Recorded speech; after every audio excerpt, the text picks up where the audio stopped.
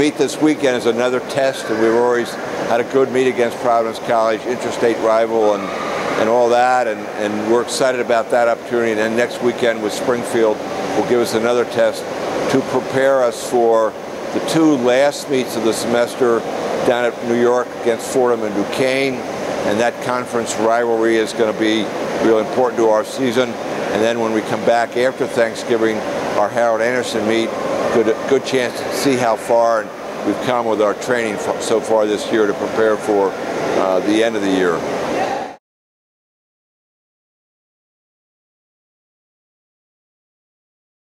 Well, one of the things that we learned is how far along we are and what more we have to do. And we got right back in the pool on Monday morning at 5:45 and continued our workouts.